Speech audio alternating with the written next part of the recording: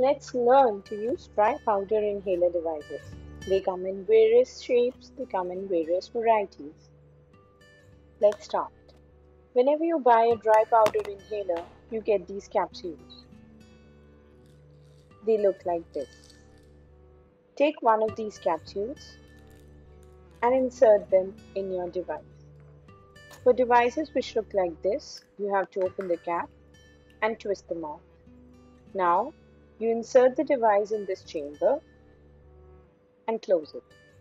When you press the side knobs, the capsule gets punctured and the medicine comes out. This is how it will look. So keep the device closed, breathe out completely, keep the device in your mouth and take a deep breath and hold your breath.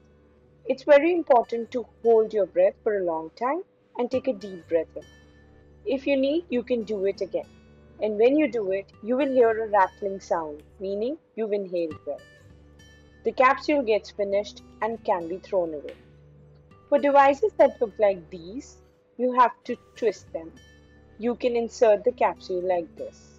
And once you twist them, then the medicine gets released. The rest of the steps are the same. For devices that look like this, open the device, put the capsule in and close it. It automatically gets punctured.